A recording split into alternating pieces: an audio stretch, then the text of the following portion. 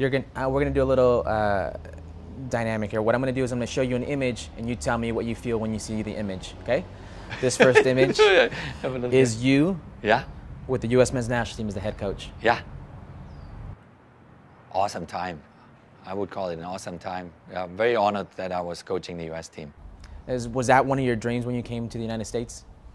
No, I never thought actually I would go into coaching, when I came over in 1998 after the World Cup in France, but I felt very, very privileged and honored to lead the U.S. national team program.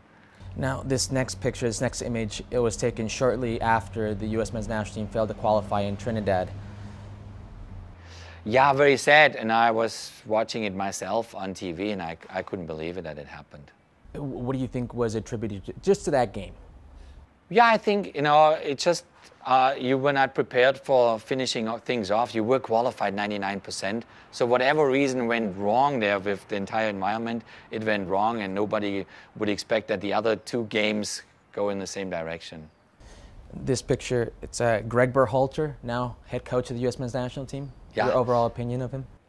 Very positive, a good person, and I really, really hope that he gets given a chance to grow that program. Now, by given a chance, what does that mean? Well, I think, there's one thing is obviously got to qualify for Qatar. But also, the big wish is here in this region is here, okay, how can we make it happen that the US or Costa Rica or Mexico get into a Final Four of a World Cup? And that's a big, big challenge.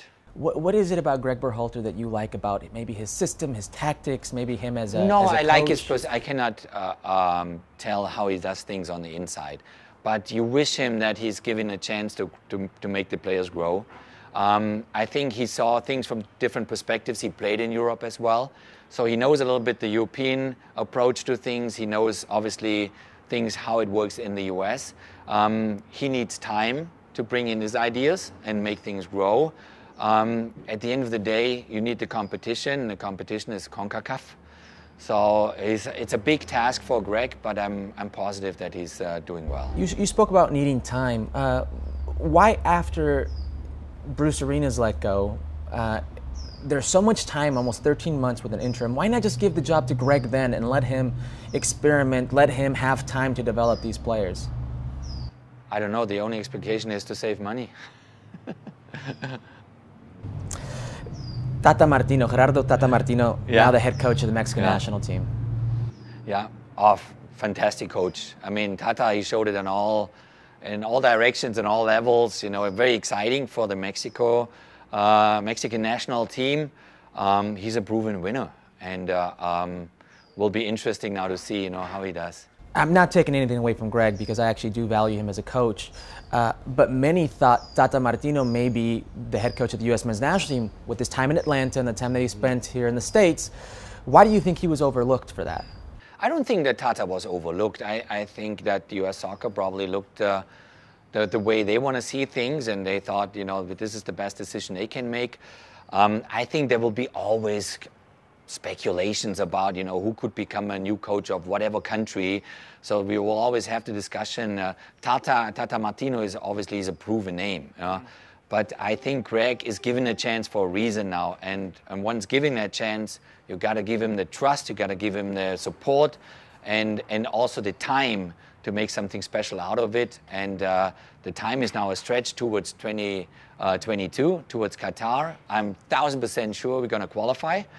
And then he can prove it in the tournament how far he can take the team. Now, every U.S. fan thinks they're going to qualify. I think that's a given, especially after what happened. You should qualify, especially in this region. But they want more. U.S. fans want more. Now, in 2026, you have that opportunity here in your backyard. What do they need to do to really compete in that tournament? Well, the good thing about the perspective that you have now, the bigger picture that we always talk about, is you have a time span. Obviously, you got to be in Qatar, and you got to do well in Qatar, no problem. But towards 2026, you have the chance now with that young team that we talked about, with these young players, Tyler Adams, Christian Pulisic, Weston McKennie, and all these young kids coming through the ranks, Josh Sargent, and so on, to build something really, really special towards your own World Cup in your own country. So this is huge, What they need is highest competition possible. That's what they need, you know, and hopefully we can give them that. Now, this last picture is a picture of you. Surprising me with pictures and yes, pictures. this is the last one. You and Landon Donovan. Yeah. What does this picture come to mind? What do you feel when you see this picture? Well, I feel proud of having worked with Landon. Landon was an outstanding player. I mean, obviously a lot of things were said after I didn't take Landon to Brazil in 2014, but that was based on performance and nothing else, you know. But he's been kind of the poster boy of American soccer for so many years.